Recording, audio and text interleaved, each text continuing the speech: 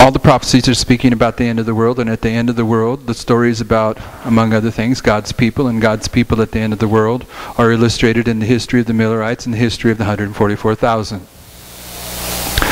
So when you see a passage in Scripture that is an illustration of the Millerites, you should understand that it's also going to be an illustration of the 144,000.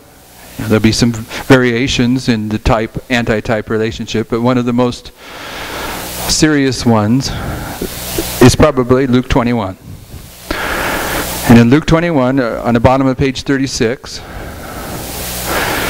in Luke 21, the disciples ask Christ a question. It says, and as some spake of the temple, how it was adorned with goodly stones and gifts, and said, as for these things which ye behold, the days will come, in the which there shall not be left one stone upon another that shall not be thrown down. And they asked him, saying, Master, but when shall these things be? And what sign will there be when these things shall come to pass? They want to know what the sign is of the end of the world. And when a question is asked in the Bible, we're supposed to understand that that question is asked for our understanding. We're supposed to ask the question, what's the sign of the end of the world? The Desire of Ages, commenting on this, Sister White says, Christ's words had been spoken in the hearing of a large number of people. But when he was alone, Peter, James, and John, and Andrew came to him as he sat upon the Mount of Olives. Tell us, they said, when shall these things be, and what shall be the sign of thy coming and the end of the world? Jesus did not answer his disciples by taking up separately the destruction of Jerusalem and the great day of his coming. He mingled the description of these two events. He had opened to his disciple future events as he beheld them. Had he opened to his disciples future events as he beheld them, they would have been unable to endure the sight. In mercy to them, he blended the description of two great crises. What two great crises? The destruction of Jerusalem and the temple, and the destruction at the end of the world. He blended these two great crises, leaving the disciples to study out the meaning for themselves. When he referred to the destruction of Jerusalem, his prophetic words reached beyond that event to the final conflagration in that day when the Lord shall rise out of his place to punish the world for their iniquity, when the earth shall disclose her blood and shall no more cover her slain. This entire discourse was given not for the disciples only, but for those who should live in the last scenes of this earth's history. So for those of us that are living in the last scenes of this earth's history, the disciples raised the question, what is the sign of the second coming of Christ? And he illustrated by using the destruction of Jerusalem as one of the types of the end of the world. Sister White, great controversy, comments on the destruction of Jerusalem. It says, signs and wonders appeared, foreboding disaster and doom. In the midst of the night, an unnatural light shone over the temple and the altar. Upon the clouds at sunset were pictured chariots and men of war gathering for battle. For 7 years, a man continued to go up and down the streets of Jerusalem, declaring the what? The seals. The seals. The woes that were to come upon the city. By day and by night he chanted the wild dirge, a voice from the east, a voice from the west, a voice from the four winds. A voice against Jerusalem and against the temple, a voice against the bridegrooms and the brides, a voice against the whole people.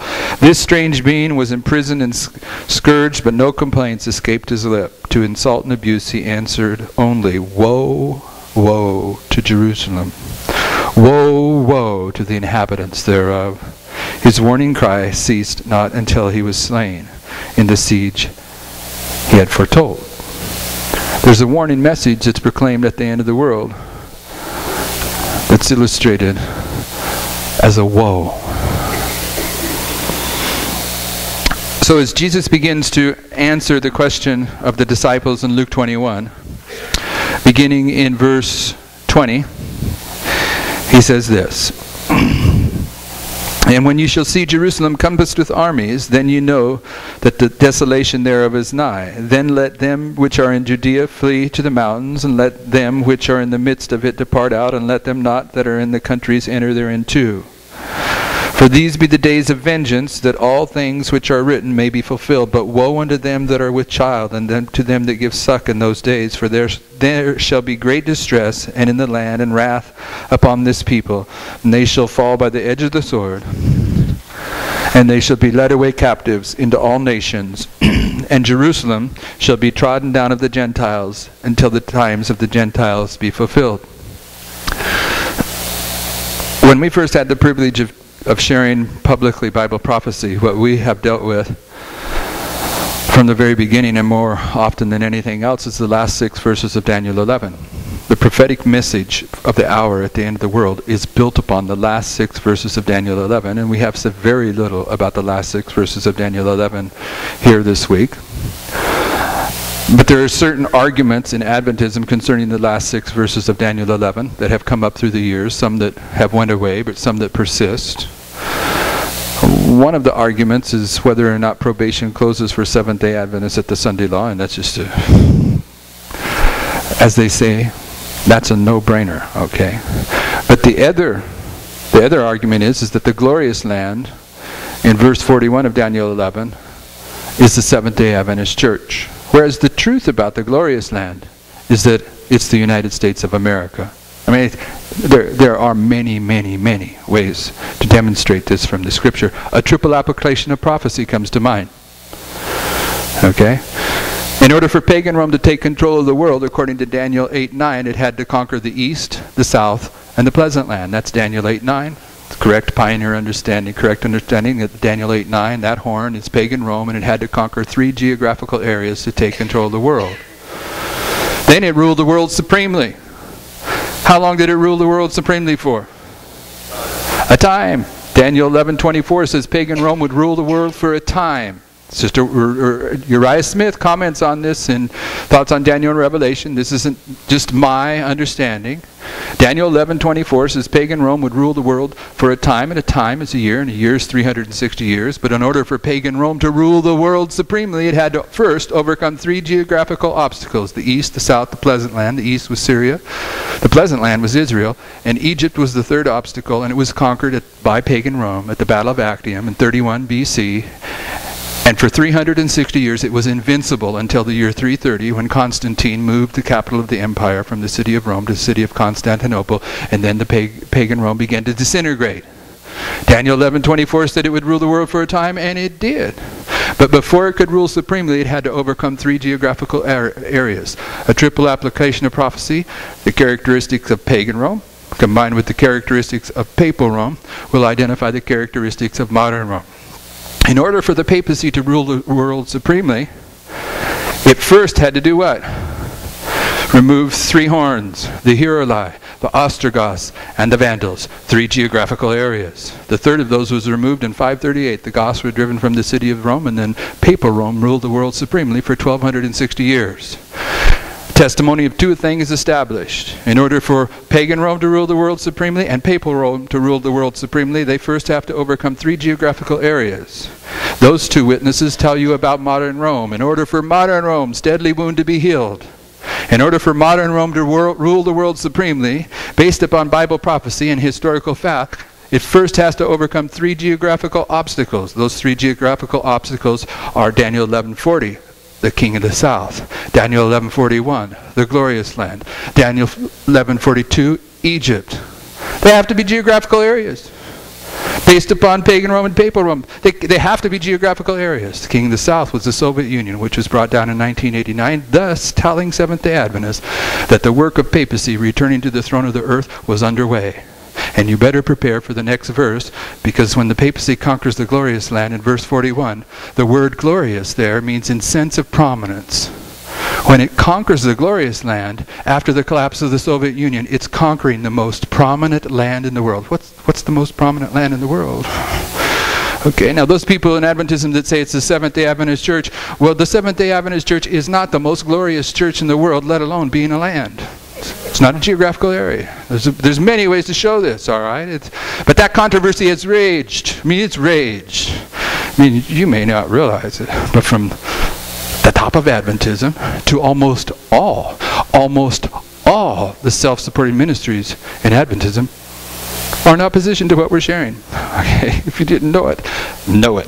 All right? And one of the points of battle is the glorious land. Is the glorious land the United States of America? And it is, by the way. Verse 42 is Egypt. It represents all the countries of the world. And that's just what Sister White says. First, the United States passes a Sunday law. Then every country on the globe follows her example. But in 2004, a friend of mine that's sitting in the room was reading some articles by Hiram Edson. And he sees that Hiram Edson has developed a very, and we handed those articles out here this week. So it's the thickest handout we handed out to you. It's in there, you can read it. Hiram Edison shows from the Bible and the Bible alone that after 1798, after the papacy's deadly wound is healed, that the Lord, based on Bible prophecy, is going to raise up modern Israel in the United States of America. And that's what he's doing. He's showing that from scriptures. And he gets to the point in one part where he says, the glorious land of Daniel 11 verse 41 is the United States of America. So as soon as Brother Dwayne read that, he gets on the phone. He says, hey, you know what? There's a pioneer that agrees that the glorious land is the United States. And this is big stuff. You're in at that time, that's 2004. That was still a real hot topic. You know, there's one brother travels in this area on a regular basis, but he travels all over the world. And when it comes to the glorious land, he says what Pippenger teaches about the glorious land is a Jesuit teaching. I mean, that's how serious it gets. You know, you get called a lot of things, but you're at another level when they're calling you a Jesuit, all right? And his logic is flawed, but that's okay. But just to know that's the environment. That's why the phone call comes, hey, one of the pioneers believes the glorious land is the United States too. So we start reading these articles. And the title of these articles is The Times of the Gentiles. And this is where Hiram Edson makes his argument that Miller was wrong, that you should apply the 25-20 against the northern kingdom instead of the southern kingdom. And at that point, they were seeing both, but they didn't know you needed to look at both of them together. You don't pick one prophecy, you have to pick them both. So we got drawn into that study at that time period. And when I read it, I liked it. I immediately, the first few times I shared the 25-20, it was kind of at end of meetings, and I was doing it sort of like a novelty because I didn't know the 25-20, but I was just so infatuated with it that I went ahead and shared it. I wasn't sure what it meant, but I couldn't get away from it. And later we started seeing what it really meant. But I knew Hiram Edson was wrong. Okay? Because he says that the time of the Gentiles ends in 1798. And 10 years before that, I had already figured out that the time of the Gentiles ended in 1844. Okay? Now, most people in Adventism, if they've taken a position on when the time of the Gentile ends, they say it's in 1967 at the 3-Day War. I think it's 67, when the Jews took back Jerusalem. Okay, that's a Protestant teaching. It's not an Adventist teaching, because we know that Jerusalem at the end of the world is spiritual Jerusalem. It's not literal Jerusalem, but nevertheless, it has come into Adventism, and very few people have taken a position one way or another about what Jesus meant about the times of the Gentiles being fulfilled here in Luke 21. But I knew for a certainty that the times of the Gentile ended in 1844. So as much as I liked Hiram Edson's articles, when he said the times of the Gentiles ended in 1798, I knew he was wrong. So you can see on the top of page 38, Jesus said that Jerusalem shall be trodden down until down of the Gentiles until the times of the Gentiles be fulfilled. And then you have a quote from Sister White, there are others, where she says the city of Jerusalem is no longer a sacred place. Jerusalem in Bible prophecy at the end of the world is not the literal city of Jerusalem. You do not need Sister White to demonstrate this, but makes it easy for us. Jerusalem at the end of the world is spiritual Jerusalem. Okay? So you'll see, I'm going to show you Hiram Edson's logic, okay?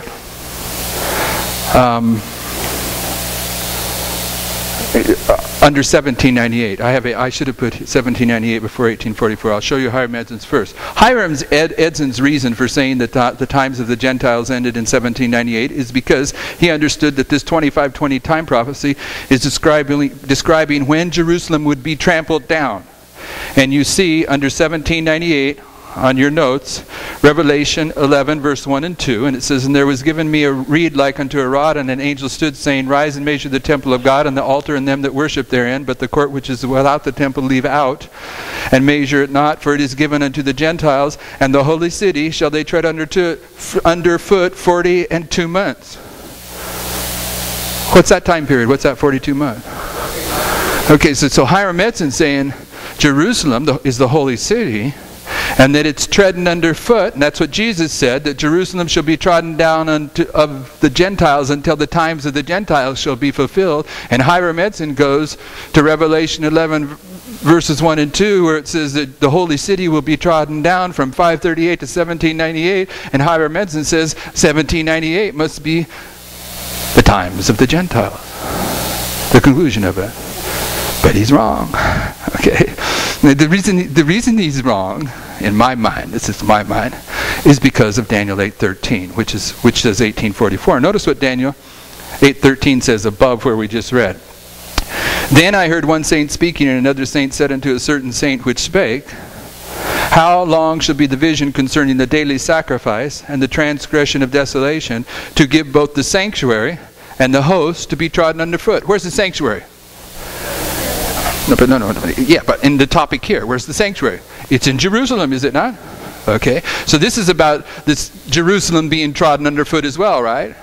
And the question here in verse 13 is, how long does this take place? And what's the answer in verse 14?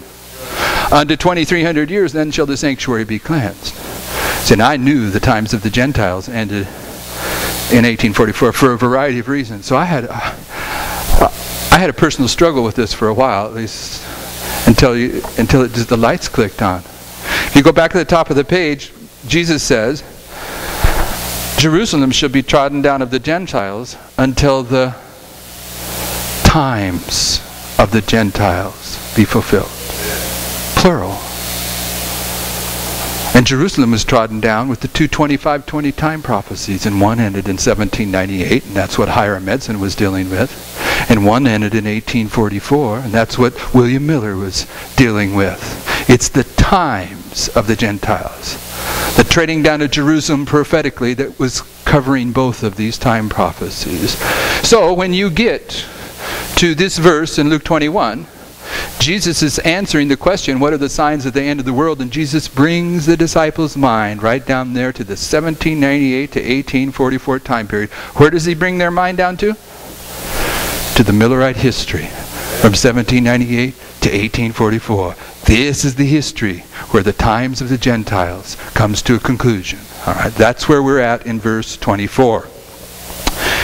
Then in verse 25 through 28, Jesus begins to tell the signs that will confront this history. All right? He leads them to this history by speaking of the trampling down of Jerusalem. And then he says, "And there shall be signs in the sun and the moon and the stars.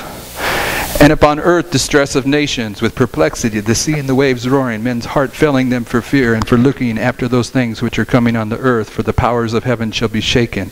And then shall they see the Son of Man coming in a cloud with great power and great glory.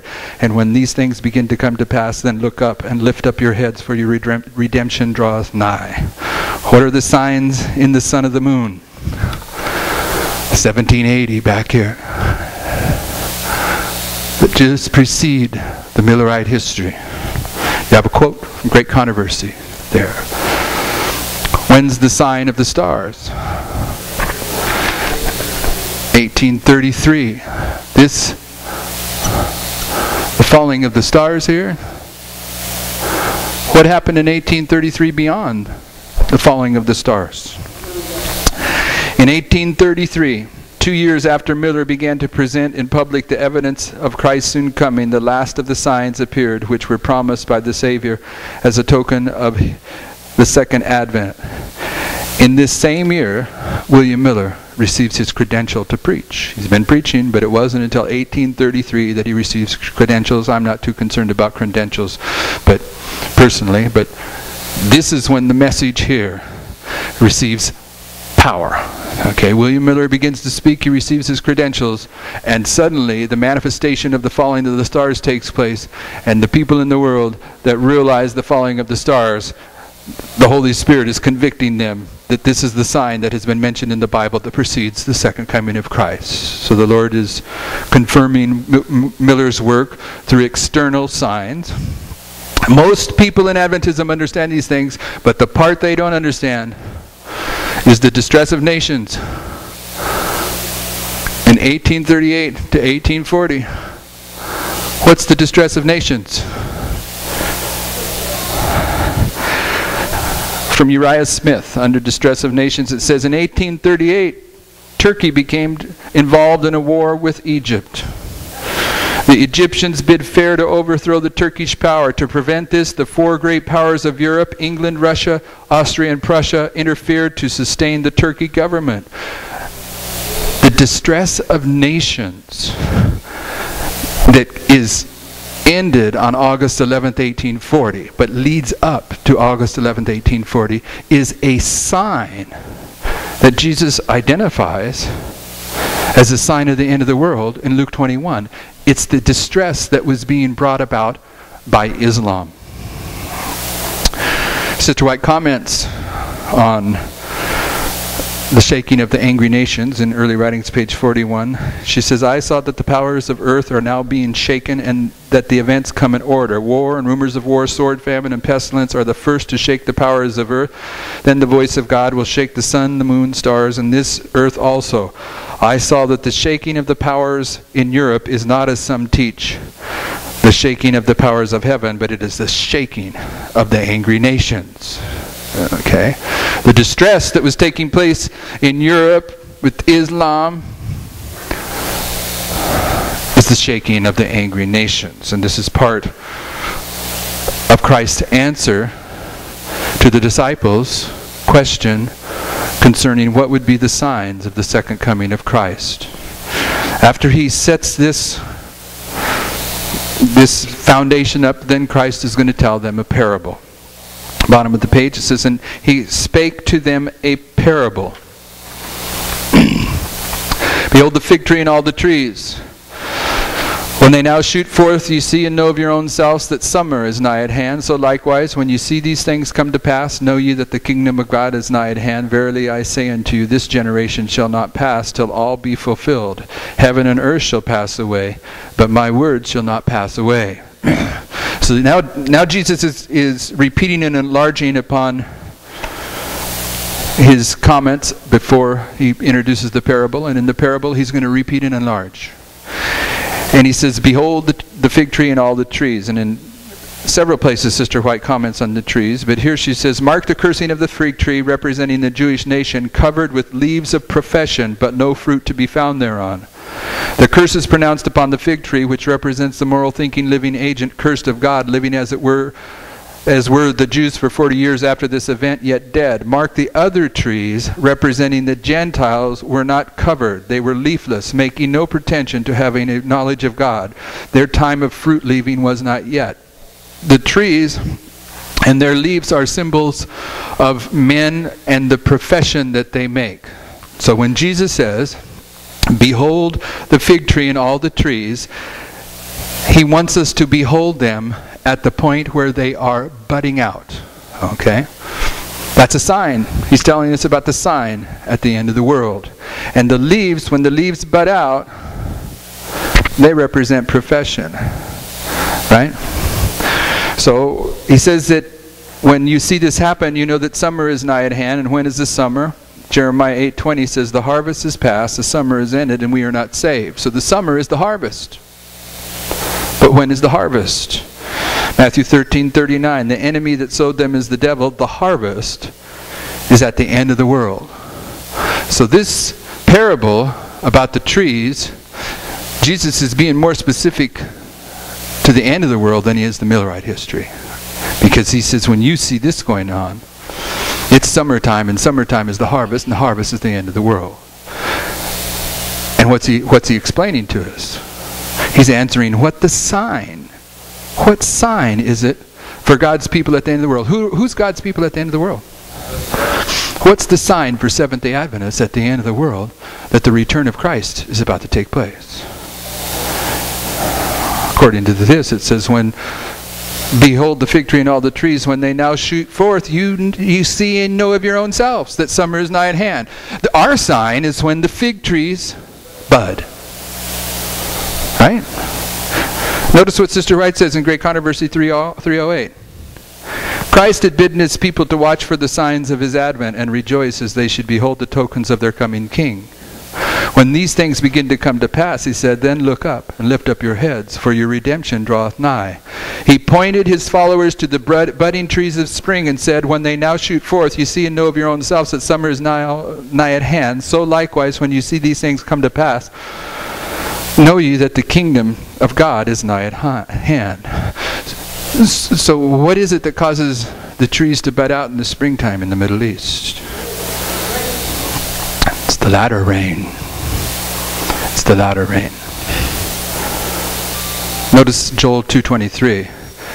Be glad then, ye children of Zion, and rejoice in the Lord your God, for he hath given you the former rain moderately, and he will cause to come down for you the rain, the former rain, and the latter rain in the first month. When's the first month? In our day. No, I don't know the Hebrew months, but when's the first month of the biblical calendar? Because Joel isn't talking about our calendar, he's talking about the biblical calendar. What's the first month for? End of March, April. It varies a little bit. And what do we call March and April? The springtime. So the latter rain comes in the springtime. Causes the trees to bud out, right? Okay. Now in verse 31, 32, it says, verily I say unto you, this generation shall not pass. What generation? The ones that see this sign. The generation that sees this sign lives until all these things be fulfilled. The generation that sees what sign? That sees the trees bud out. The generation that sees the latter rain. Because that's what causes the trees to bud out, right? So what is our sign? Our sign is the latter rain. Budding of the trees. That's fine. But what causes the trees to bud, the only reason you and I can see that the trees are budding is because the latter rain has arrived. Notice next verse, top of page 41. And they shall see the Son of Man coming in a cloud with power and great glory. The generation that sees the latter rain lives till Christ comes in the clouds of heaven. Did the Millerites see Christ come in the clouds of heaven? Yes, they did. Didn't they? We dealt with this earlier this week. Yes. Daniel 7:13 says, I saw in the night visions, and behold, one like the Son of Man came with the what? The clouds of heaven, and he came to the Ancient of Days, and they brought him near before him. When was this fulfilled? Sister White says in the Great Controversy, and behold, one like the Son of Man came with the clouds of heaven and came to the Ancient of Days, and they brought him near before him, and there was given him dominion and glory and a kingdom that all people, nations, and languages should serve him. His dominion is an everlasting dominion which shall not pass away. The coming of Christ here described is not his second coming to the earth. He comes to the Ancient of Days in heaven to receive a dominion and glory and kingdom which will be given him at the close of his work as a mediator. It is this coming and not his second advent to earth that was foretold in the prophecy to take place at the termination of the 2300 days in 1844, attended by holy angels on October 22nd, 1844. Christ came in the clouds. And therefore, what Jesus is saying in Matthew 21 is that the Millerites had signs for them. What were their signs? The signs in the sun and the moon and the stars, the distress of nations, the sun and the moon and the stars and Islam. And the Millerites that saw these signs, did they live until Christ, this generation does not pass, did they live until Christ came in the clouds? Yes. Is the they don't have to know that. They don't have to know us for us to understand the type. This is a type.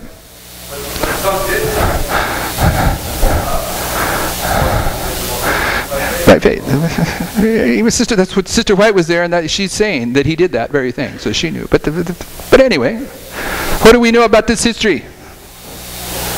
It's going to be repeated to the very letter in this history. Okay, so in this history, there will be a sign for this generation here, and when that sign arrives, then you know, not in a metaphorical or general or casual sense, but you know from God's prophetic word, which never fails, that you are living in the final generation, period. This generation does not pass till Christ comes in the clouds. And what's our sign?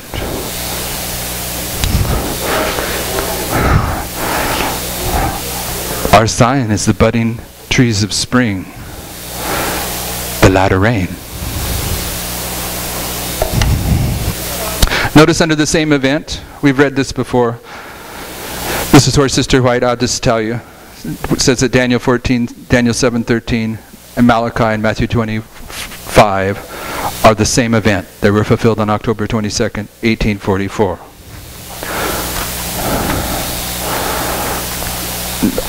Bottom of page 42.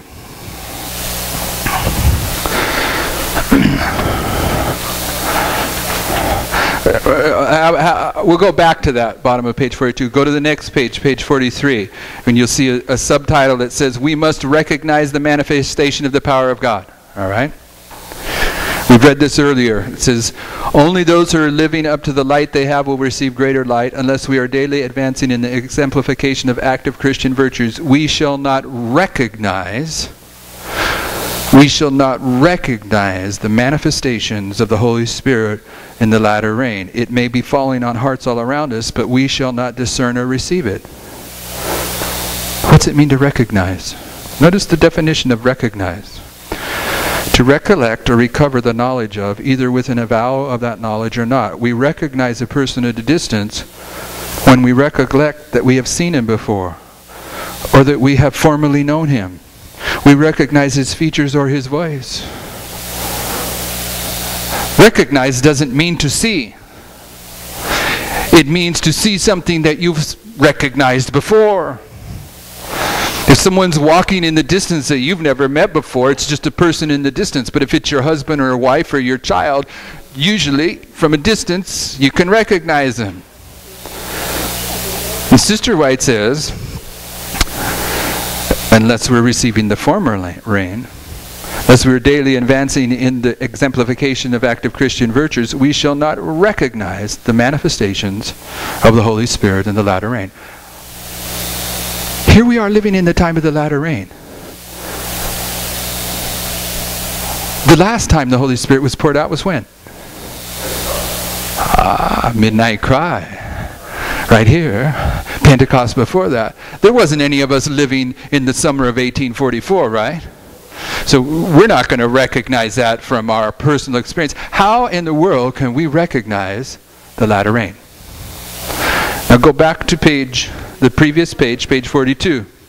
We've often pointed to this passage in Great Controversy this week.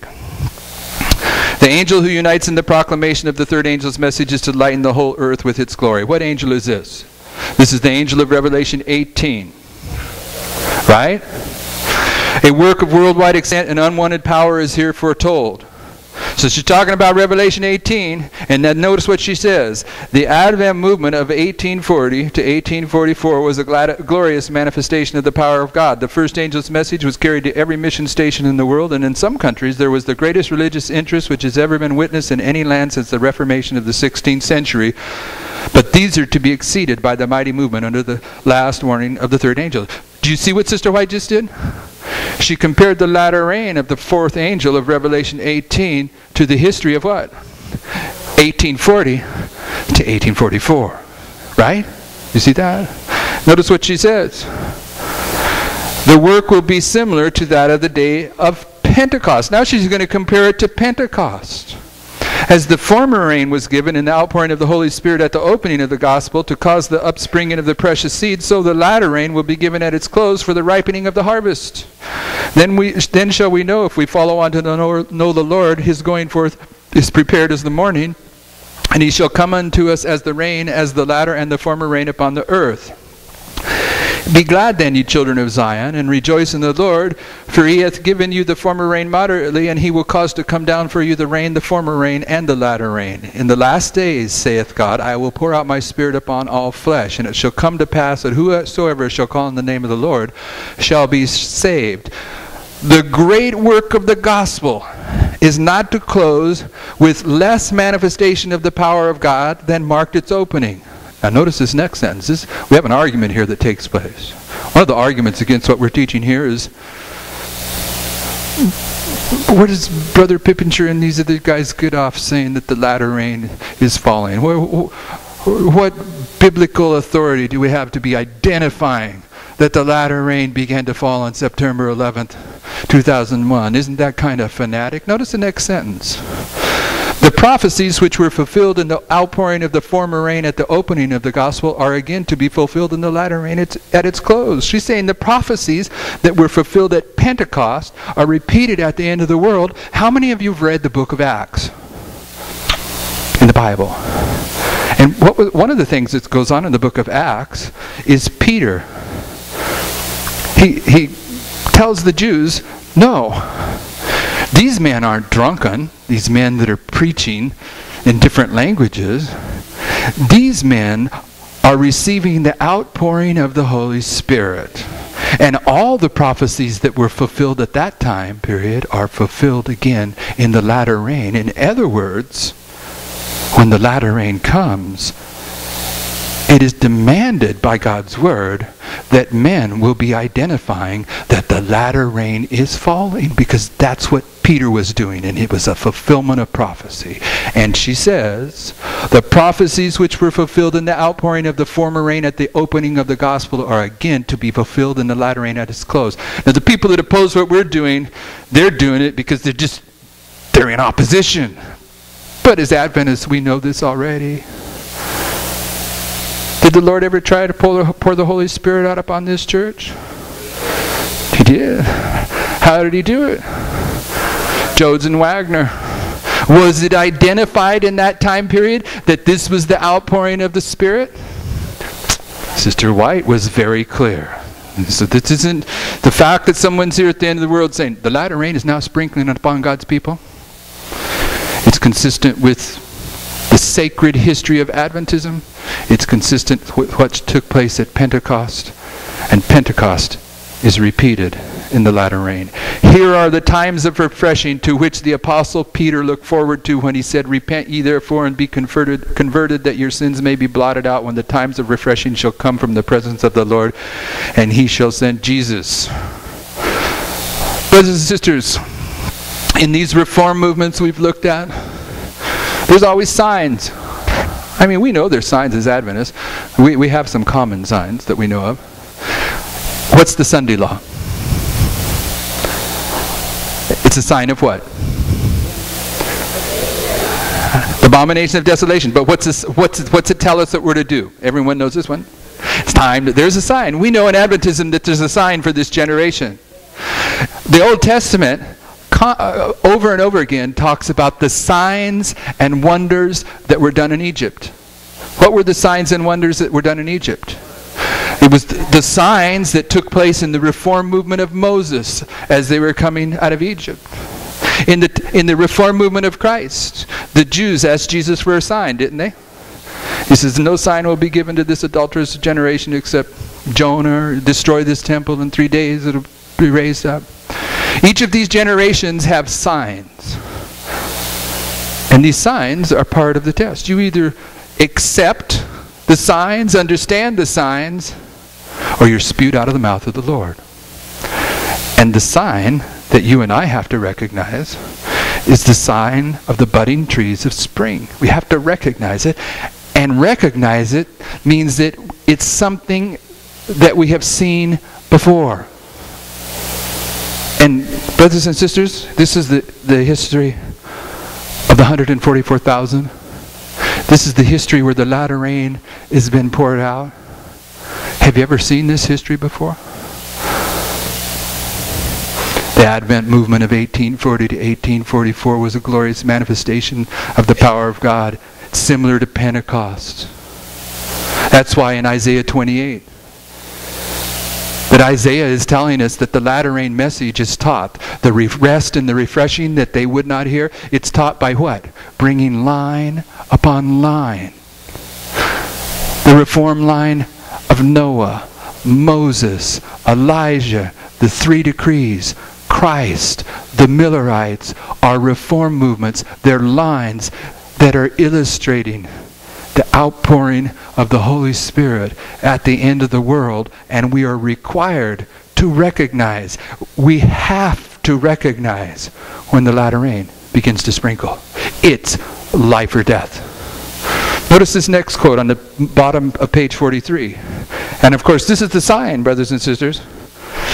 This is the sign that Adventism will refuse to see. There will be some that will see. But this sign, this is where the shaking really takes hold. Unless, though, and we'll put, I always like that this is one of the places where they blocked out a city or a state or a town or a church. Because it allows me to say, okay, this Sabbath we're going to stick in this blank spot, Loma Linda.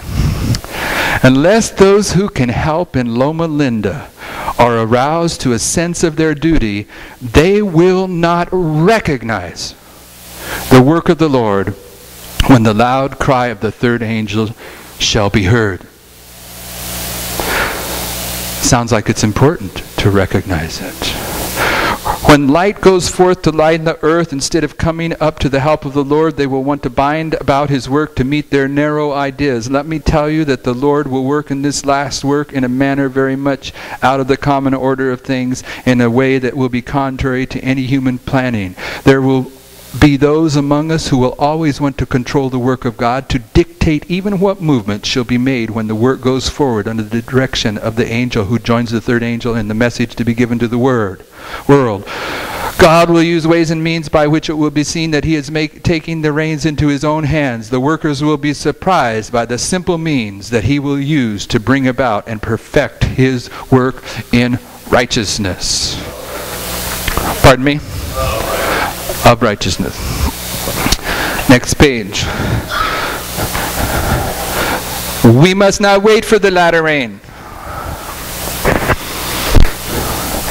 It is coming upon all who will recognize and appropriate the dews and showers of grace that fall upon us.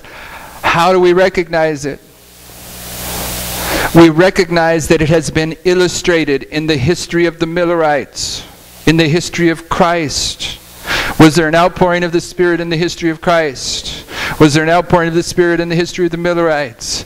Is there an outpouring history in our generation? Was the temple twice cleansed in the time of Christ? Was it twice cleansed in the Millerite history? It was going to be twice cleansed here at the end of the world. What cleanses the temple? Divinity flashing through humanity. When did the divinity confront the Millerites? The first manifestation. 1840. Mighty angel comes down out of heaven. A testing process that begins. The temple is being cleansed until the Protestants close their doors. Midnight cry, manifestation of divinity and humanity, confronts the Millerites until Christ closed the door. Temple cleansed twice. This is an illustration of the latter rain. Brothers and sisters, think about it. Think about it. This is what blows my mind. Number one, I left out several arguments about the role of Islam in Bible prophecy, and some of you I know are familiar with what we teach on these things, and you know that there's several arguments that we haven't dealt with here this week. We just haven't had time. But we've put enough out there for this audience or for people that are looking at these recordings. There's just too much evidence. The mighty angel came down in Revelation 10. That's easy to see. It's prefiguring when the mighty angel of Revelation 18 comes down, right? It's easy to see.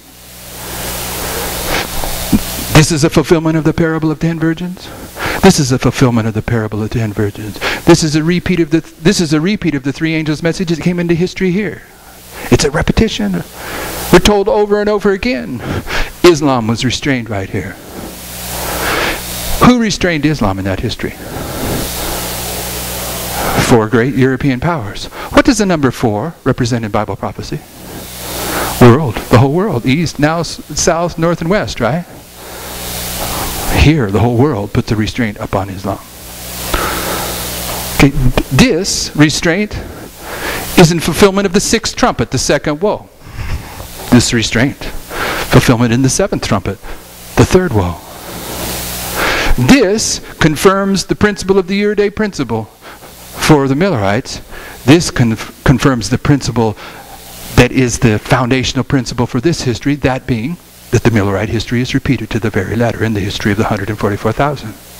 There is just too many lines of prophetic arguments to not see that this isn't a delusion. I am certain that what I teach has errors in it. I'm certain. I'm a human being. I don't see everything. I know mistakes I've made in the past that I've had to correct, and I'm certain there's some mistakes I'm holding on to that I don't recognize right now. I'm just a human being. But there is too much evidence on this to not get the point that only the Lord could put this argument together. Only the Lion of the tribe of Judah could open this logic to our minds. And this isn't a minor prophetic study, brothers and sisters. This is identifying that this history, which is a history of the outpouring of the Holy Spirit, as being repeated, and you and I are required to recognize this because this is our sign. And what marks the beginning of the outpouring of the Holy Spirit is when the great buildings of New York City are brought down. And the generation that sees that event does not pass until Christ comes in the clouds of heaven, based upon the Word of God. We realize as Seventh-day Adventists that for 165 years that we've always had speakers saying, we're the generation that's going to be alive when Jesus returns, right? But Luke 21, it's making that argument absolutely crystal clear. This sign, when it comes, we're the last generation. We do not pass. Notice the next quote. Now, brethren, God wants us to take our position under how are we going to know? Now, brethren, God wants us to take our position with the man that carries the lantern. We want to take our position where the light is and where God has given the trumpet a certain sound. We want to give the trumpet a certain sound. What's the trumpet message at the end of the world? Brothers and sisters, you know that in Adventism, when the Biblical Research Department says we no longer accept the pioneer teaching on the trumpets, what they do is they place the trumpet message at the end of the world. Okay, now there's two ways to do that. They're both wrong. They're both wrong. All right. One is to say the pioneers were wrong. Okay, the correct understanding is at the end of the world, and then you'll see a bunch of foolishness. All right. The other way is to say the pioneers were correct, but this is a secondary application. But brothers and sisters, there can't be no secondary application. There are secondary applications. We've shown them. This line here of the Millerites, this is the line of Noah. This is the line of Moses, Elijah, the 3 decrees, the Millerites, and the 144,000. There are secondary applications of Belshazzar and Nebuchadnezzar in the Word of God. But when it comes to the trumpets and the seals and the churches, can't be no secondary application. Why? Because they haven't finished. We're living in the 7th church, in the time of this opening of the 7th seal, in the sounding of the 7th trumpet. But they have to finish before they can be repeated. So when Sister White says we want to give the trumpet a certain sound, what trumpet message do we want to give at the end of the world? Our message is the seventh trumpet. And what's the seventh trumpet? It's the third woe. And what's the third woe? It's the role of Islam in marking when the latter rain begins and the refreshing arrives. We have been in perplexity and we've been in doubt, and churches are ready to die. But now here we read, and after these things I saw another angel come down from heaven, having great power, and the earth was lightened with his glory. And he cried mightily with a strong voice, saying, Babylon the great has fallen, and has become the habitation of devils, and the hold of every foul spirit, and the cage of every unclean and hateful bird. Well now, how are we going to know anything about that message if we're not in a position to recognize anything of the light of heaven when it comes to us? How do we recognize when the light of heaven comes to us in the latter rain? It has to be something that we have seen before. And we see it in these histories, brothers and sisters, line upon line. And we will just as soon pick up the darkest deception when it comes to us from somebody that agrees with us, when we have not a particle of evidence that the Spirit of God has sent them. Christ said, I come in the name of my Father, but you will not receive me. Now that is just the work that's been going on here ever since the meeting at Minneapolis. Because God sends a message in His name that does not agree with your ideas, therefore you conclude it cannot be a message of God. And that's the attitude of most Adventism when you tell them that September 11th, 2001 is a fulfillment of prophecy and that it marks the arrival of Islam in end-time Bible prophecy. They just don't want to hear about that, do they? Anyone try to share that with your Adventist brothers and sisters? I have.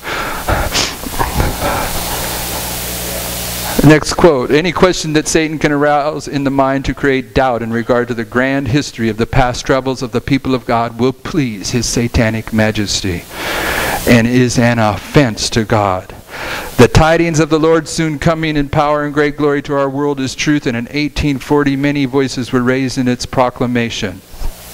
In the place of those who have not been brought over the ground, who have not had an individual experience when it was a positive necessity to know the truth as it was unfolding before them, in the place of these, tearing to pieces the building which God has erected on the interpretation of the prophets, let them in all meekness fall into line and work in harmony with those whose voices are now silent in death. Work in harmony with the pioneer testimony, in agreement with the foundational truths represented on this chart. And with workers who are still living, fall into line, obey the orders of the captain of your salvation, and bear witness of the light which the Lord has flashed upon the world and the messages for these last days. Keep in step with your leader. The dealings of God with His people should be often repeated. He has worked as a wonder-working God. He has baptized His chosen messengers with the Holy Spirit. The past history of the cause of God needs often to be brought before the people, young and old, that they might be familiar with it. How frequently were the waymarks set up by the Lord in His dealings with ancient Israel, lest they should forget the history of the past. Christ, their invisible leader, commanded Moses to form these events into song, that the people of Israel might teach them to their children. Let me finish. It is the device of Satan to divert the mind from these things and keep it employed with an unprofitable conversation that the Lord's truth and manifest power in dealing with His people should be regarded as a thing of the past and dropped out of their remembrance. But we are exhorted to call to mind the former days. After you were illuminated, you endured a great fight of afflictions. I was reading this. My mind went somewhere else. She's saying that we're supposed to stand on the foundations, right? And that anything that Satan can bring in to divert our mind from understanding this history is pleasing to his satanic majesty. And then she talked about the fact that the Jews were required to put their past history to song. And we went up to Idaho about 5 or 6 weeks ago, and there's a sister that's into this message, and she's written a song about the seven thunders, and she's a musician. You know, she can play about, I don't know how many instruments, many instruments, and she can write music. So they played this song, and she's got a song about the seven thunders and about this history and about the repetition of this history that is just a really nice song. It's a really good song. And I have a copy of the sheet music at home, but I had forgot about it till I was reading that. So that brings us to this point here.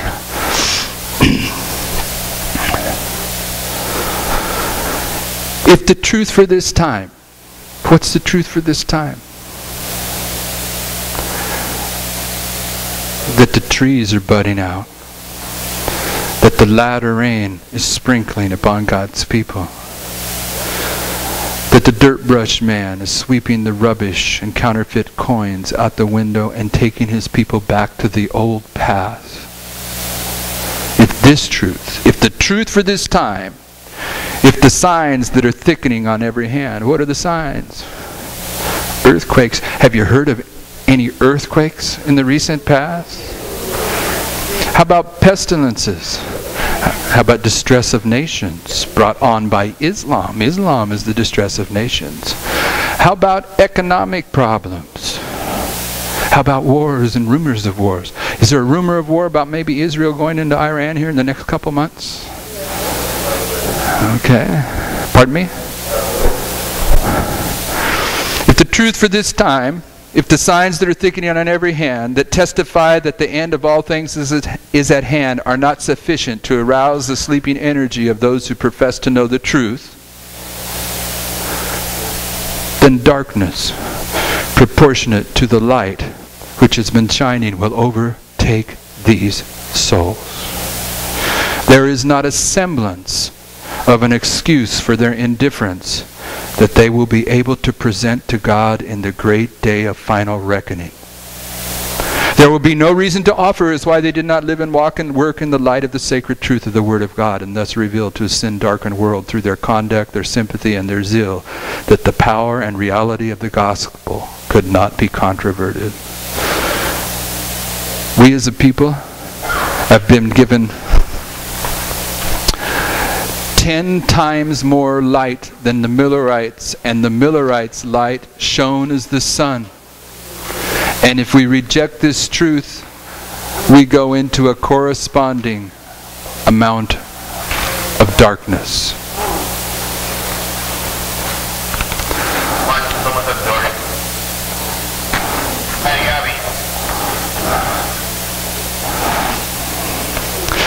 We had meetings one time in Bolivia, and they rented a Baptist college to have the meetings, and we were in the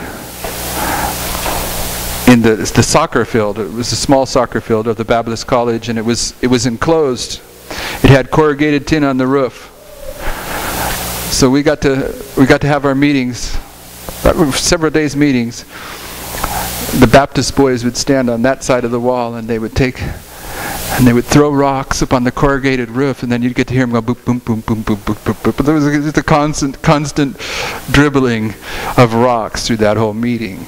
There's always an attempt by Satan to steal the moment. Brothers and sisters, our sign at the end of the world is that the latter rain is sprinkling upon God's people, and the sealing of the 144,000 has arrived. And we're going to be held, everyone in this room now is going to be held accountable for that truth. You may not understand it yet. You may not have determined by your own study whether what we're saying is true or not. But you can't afford to walk away from it without finding it out. And if it is true, and you find some human excuse to set it aside, then darkness that's proportionate to this light is going to come upon you. Or me. Never been a more serious message. This is what all the warning message of sacred history are prefiguring, is this warning message.